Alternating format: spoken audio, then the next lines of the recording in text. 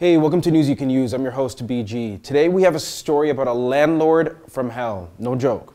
Imagine moving halfway across the country for school, only to be told once you arrive that your landlord doesn't want you to live in their unit because of your tattoos. All right, before we go any further, I need you to subscribe to this channel, hit that notification bell, and follow us across all of our social media. So this was not the warm welcome 18-year-old Kadince Ball was looking for as she moved from Saskatchewan to Ontario to attend Western University in London. We actually have Kadince waiting in the wings to share her story. Kadince Ball, thanks so much for joining us here on News You Can Use. Hello. First off, I'm very sorry to hear what happened to you. I think a lot of people want to understand, what were the events that took place? How did we get here? So I got accepted to the University of Western Ontario in London. And I was searching for a place to stay. Obviously wasn't going to move all the way from Saskatchewan to here without having a place to stay first. So I signed a lease with Esther Lee, and I sent over a deposit to her and everything seemed okay. About like an hour and a half after we left Saskatchewan, she actually texted and told me that I would need to find another place. So this is while you were moving your stuff, like leaving Saskatchewan to move to Ontario? Yeah, so it was already like a little on the rocky road with her, I guess.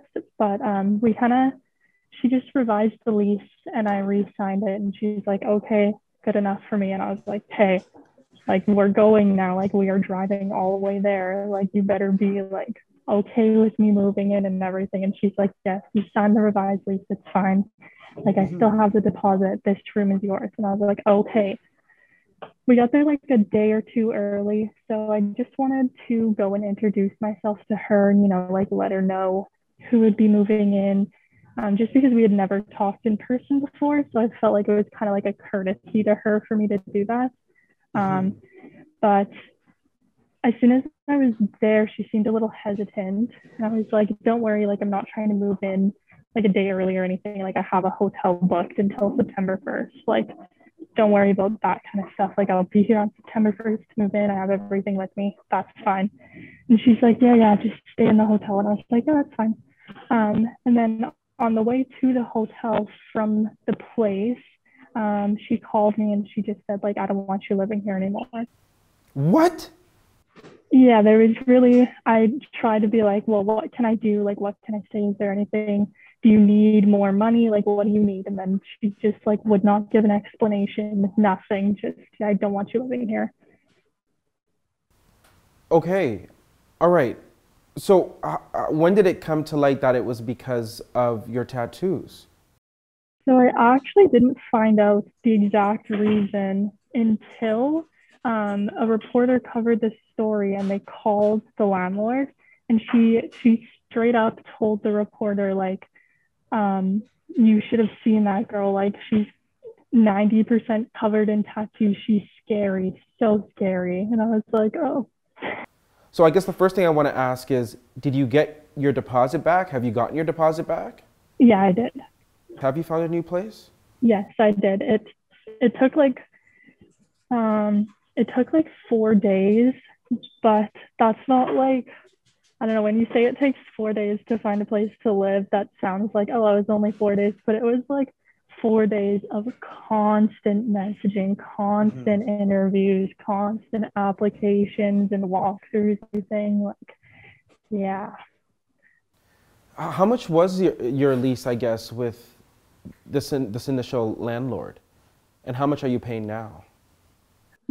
So the lease with the initial landlord was $675 a month while I was in school, and then free for the summer months. So like yearly, I'd be paying like pretty much nothing to live there because I'm only paying $675 for 4 out of 12 months, or 6 out of 12 months or whatever. And then at this place, I'm paying $600 a month, like all year round. So there is quite a big difference between those two. Okay. Now, have you looked into see if there are any legal protections against this?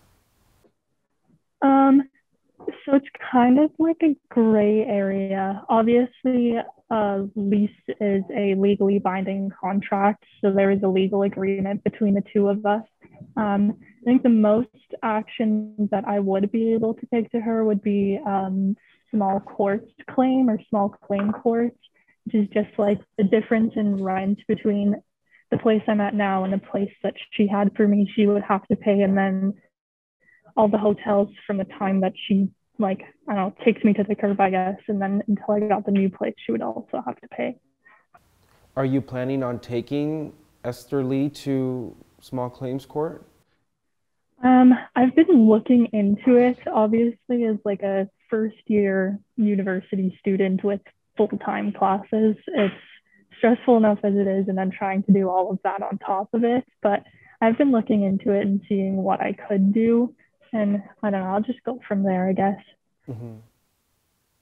Have you ever kind of felt like this type of discrimination before because of your tattoos? This was like the first time. Like, back home, I had 3 jobs, and one was, they were all in service. One was food service, one was like tire sales and service, and then the other one was pharmacy service. So like, I could get decent jobs being like having tattoos on my body, and there was no discrimination against me at any point in time up until then. How many tattoos do you have, if you don't mind me asking? Like 10, but only 3 that are like medium to big size. Most of them are just like smaller that you can really not notice. Yeah. Any of them have any particular significant meaning? A few of them do. I have a couple tattoos that are in remembrance of my older brother who passed away 4 years ago now. So just kind of like suicide awareness symbols and just things to do with that. My condolences to you, Kadince. How are you feeling about all of this and what has transpired? Like, I'm assuming it's probably been a lot for you. Yeah, so it was a lot for me, especially initially. Like after that happened, you're so far away from home, and like I'm 18, like I just moved out of my parents' house, and then to be homeless like 30 hours away from anyone I know, it's very terrifying. I've been getting messages from like her neighbor and tenants that she currently has. And the neighbor said like she exploits younger international students, and she'll like get them to do things for her, and she'll find like anything she can to add on to the rent to make them pay more. And then the house that I was supposed to move into is a townhouse, and I think it's only supposed to be like 3 bedrooms, but she's like adjusted it so that it can be like 5. And most of those rooms are not legal. Like they don't have a window as a fire escape. They don't have like a door. Like they don't have what they're supposed to have to legally be a room that you can rent out. So yeah, there's a lot going on with that. The tenant that lives there currently has been reaching out to me. He's like, I'm so glad you shared your story. He's like, because of you, I have the courage to like talk out about her and like, you know, get some kind of action against what she's been doing. So I'm almost glad that it ended the way it did, because I don't have to go through that. I just had to go through the initial, and now I'm good. But yeah, I feel sorry for anyone that has to deal with the bad parts of her. If there was something you could say to Esther, what would you want to say to her? Honestly, I just want to say, like, smart enough. Like, you're in Canada, you are in 2021. Like, leave that any kind of discrimination behind you. Like, that is not acceptable at this point. I don't understand why you would think that is okay. Strong message. Kadince, thank you so much for your courage. I'm so happy to hear that you found a place to live. I wish you the best. I used to live in Saskatchewan, by the way. So welcome to Ontario. I'm sorry that it started off on a sour note, but I promise you it's going to end up on a positive one, okay? Perfect. Thank you. And listen, Of course, we're going to continue following this story and see if Kadince decides to take legal action. But also remember this, if you do have any news stories you want us to look into, email us, news@brandygonashow.com, because we drop news you can use every Tuesday and every Friday. Also, don't forget to watch the latest episode of The BG Show, and a reminder, a new episode comes out this Sunday. We'll talk soon. Bye.